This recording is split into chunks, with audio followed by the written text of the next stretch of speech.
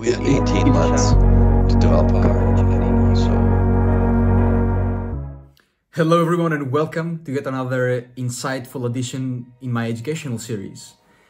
So this week I am bringing you a passionate engineer with over 11 years of industry experience.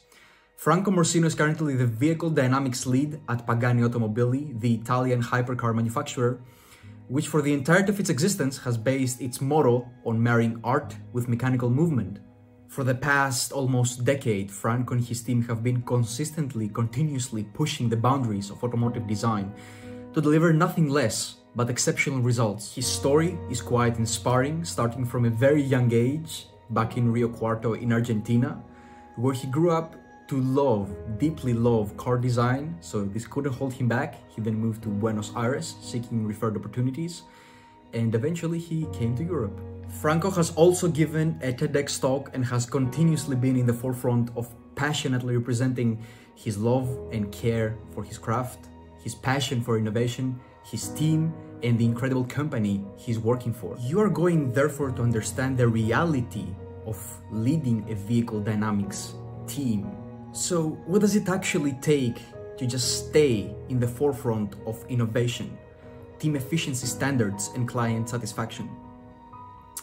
At this point, Franco, I want to sincerely thank you for allocating your truly valuable time to reflect upon your journey, share your thoughts, your expertise with me and the students and young professionals who are going to watch this interview so that we can make more educated decisions about our future careers. Franco, I want to thank you for allocating your valuable time to talk to me, reflect upon your journey, share your expertise with me and the students and young professionals who are going to watch this interview. The company Franco is representing holds a very special place in my heart. I grew up to love supercars, I grew up to love Pagani, and I just hope that you can see the passion that's emitted through Franco's voice and experiences. Thank you and enjoy the interview.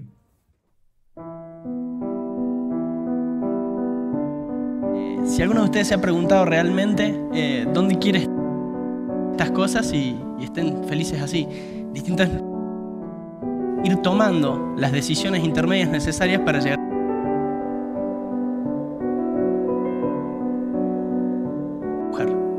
Esa era toda mi expectativa de una clase de contabilidad.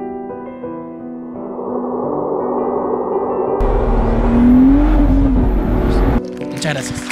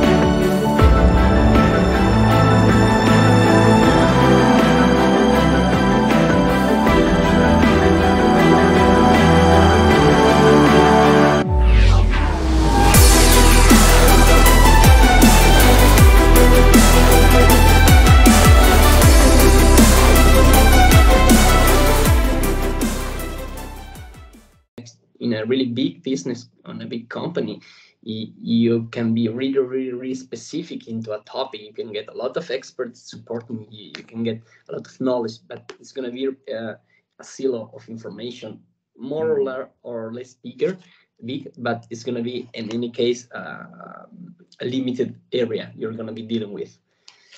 On the other hand, in a smaller company, generally speaking, you get the opportunity to deal with problems and situations and projects from an overall point of view in a more holistic way. So you have to face more steps, areas, or steps into the same project from the very beginning to the very end of it, and that makes you feel the ownership of the full project, the full resolution somehow, and that may be really enjoyable and rewarding as an experience.